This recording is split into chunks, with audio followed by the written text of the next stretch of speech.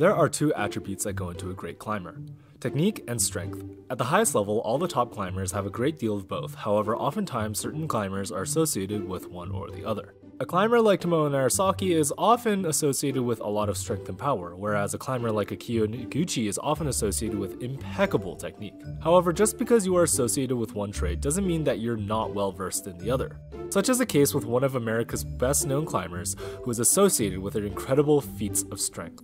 I'm talking about the one and only Alex Puccio.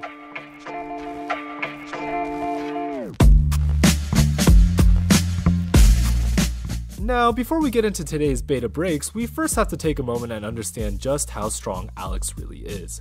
Here are clips of her one-arm pull-ups, muscle-ups, and 6mm pull-ups. With her incredible strength, she has been regarded as one of the best female US boulders, taking off numerous double-digit ascents and doing incredibly well in competitions. However, because of her incredible strength, oftentimes people think that she is not that technical, such as this slab problem from Munich 2014 World Championship. Sorry? You think this is the type of problem that might suit her? No. Very honest with you. That's why I said it would be really good for her when she tops out. And you know the other problems will suit you more, then that will be mentally really good for her.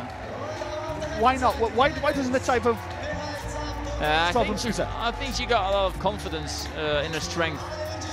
I think she's technically a pretty good climber as well, but you have to believe it yourself. But maybe she will get some faith. You see? Oh, how long you are. There you go. Alex Puccio tops out. Wonderful start for the American. Despite commentators thinking that she wouldn't do well on the slab, she easily flashed the problem and proved to us that she is very technical. During Vail 2013 World Cup, Alex was able to show her smart creative thinking and technique. The foothold on problem number 1 in finals was extremely slippery, and plenty of other competitors struggled to stay on the foothold. I'm not sure what he's going to do. They both had such incredible seasons this year. Competitors in the world, so this is going to be a really exciting round for me. When not being able to stick the first move, she adapted quickly and used the seams of the walls as a foothold instead of the actual foot. Really bad, and the key, she really just needs to get up on her arms, be confident, and press it out. And there we go. There it is. Pooch figured out the right method there. It took her a couple of tries, but she isn't afraid to try something different. If something's not working, she doesn't get tunnel vision and try it over and over and over again. She's not afraid to try something new, and I think that's something that you have to be able to think on the fly like that, especially in finals like this. Absolutely. And now she's up and established. She's absolutely rocketing through here. I'm sure she's going to put her toe on and go for the top now. Yes, this will be the start the American is looking for. Great start from Alex Puccio. Took it a few goes. Using the seams and features that are already built into the climbing wall is completely legal. And even Alex Johnson commented that Alex is able to think on the fly and change her beta if something doesn't work. She uses the seam later again on problem number 2. But when you combine her incredible strength and smart technique, you get Vail 2017 World Cup Finals. On women's number 1, there were bad slopers that transitioned onto a black volume. Getting to the black zone volume was difficult, and even if you got there, it was difficult to move off of it. Shauna Coxey was the only other climber to set up for the finish that was thought to be a two-handed dyno. Better boulders and lead climbers.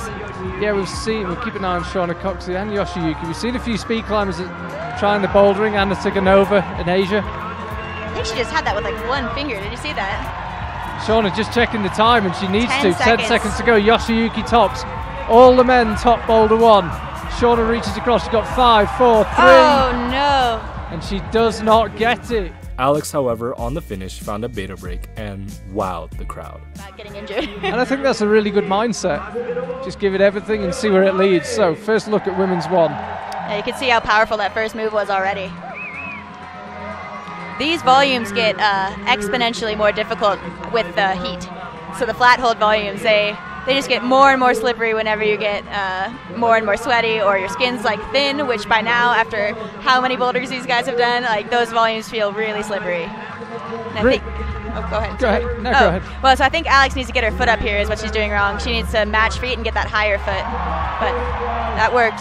I don't know if she got her foot past that black tape, but... There's no sign of a judge on the stage, so it appeared not. Already a really solid start from Alex. It's the first attempt. Yeah, looking really strong. Top section, no gimme though. No, this last move doesn't look like a joke. Like, there's no joke to me. I think she's really going to have to commit to going both hands and squeezing on that last hold. She's set up though. She's not looked troubled at all on this attempt. No, She's been on the wall a long time already. She's looking really strong. But in complete control. Crowd going crazy. They'll go even crazier if she can top this. Yeah. Perfect start for Alex Puccio. Good flash for her. That's what the crowd think of it. That wasn't the beta I was expecting too on that finish. She went left hand and just caught it like that. Yeah, she was thinking slightly outside the box. Yeah, that's probably good. When you see a hold like that, a big compression volume, obviously your first instinct is to grab it both sides, sides, with the left hand, the right with the right hand. Yeah. But yeah, great from Alex. In past episodes, I've showcased really big moves that are often pretty obvious to see that the beta is broken. However, in this case, it's the subtlety of knowing to break the beta using strength and technique is what's really important. Alex shows that breaking beta doesn't always have to mean dynoing past everything, but it also means finding small subtle advantages and sort of mini beta breaks to add up to an amazing climber. To date, after 2 knee surgeries and a neck surgery, Alex is still climbing double digit, doing front levers and one-arm lock-offs. Thanks Alex, and keep crushing it.